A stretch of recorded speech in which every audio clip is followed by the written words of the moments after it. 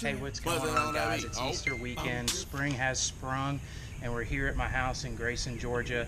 And I wanted to talk to you guys a little bit about the springtime striper strategies that I've been using and will continue to use throughout spring, and have had some success. I actually went out this weekend. Going to show you guys the footage of that. But before I do it, I wanted to talk a little bit about what I'm using and where to find these fish.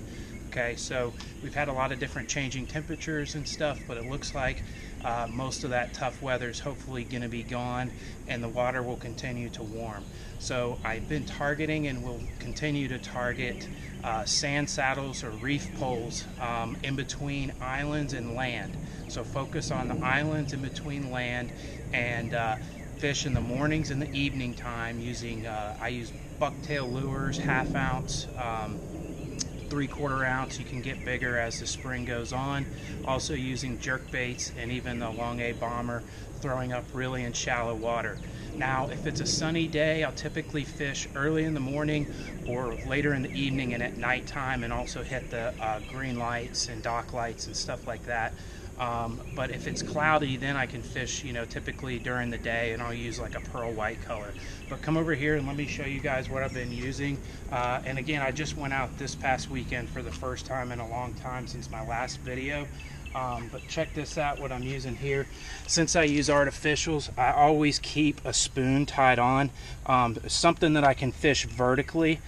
So this right here is a little Flex It in the 0.6 ounce there with about I think I even have an 8-pound fluorocarbon leader. Next here, I have a homemade bucktail.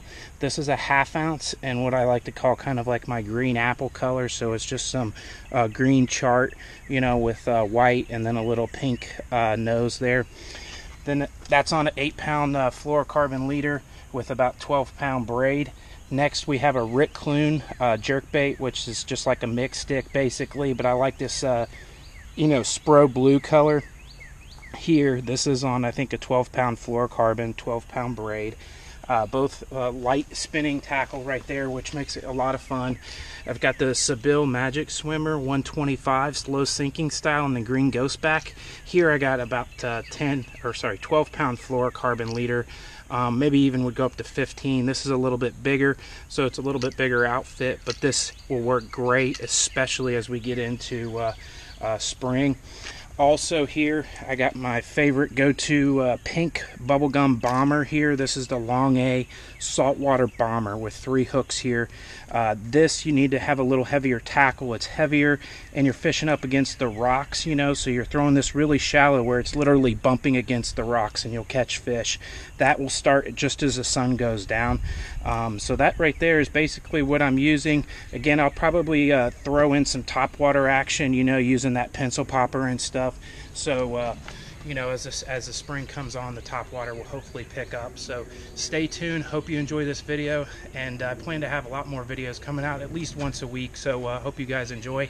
Have a good week and happy Easter. Thanks. Hey guys, I wanted to go ahead and just show you a quick example of where I've been fishing and where I caught these fish on the lake, so you have an idea, actually an example of where you can find the striped bass this time of the year in the spring and fall. So here's a map of Lake Lanier. You can pick this up at any bait and tackle store. You can order it online. Obviously, it's going to be on your fish finder, your unit, if you've got a GPS there. But basically, let's go in and look at Three Sisters Island right here. Okay, this is a good example of where you would want to go up and throw a jerk bait, a mix stick right up in there, a bomber, and then as before it gets too dark, obviously you can be throwing in your bucktails and stuff like that, up against that and into that shallow water. So it just gives you an idea of in between, that's what we call the sand saddles technically, which they're kind of gone right now with the water being so high. So that's just an example. You have more stuff over here. You really, as you see, like these creek fingers and stuff coming into it, those should generally be productive, but I'll be honest, you have to search.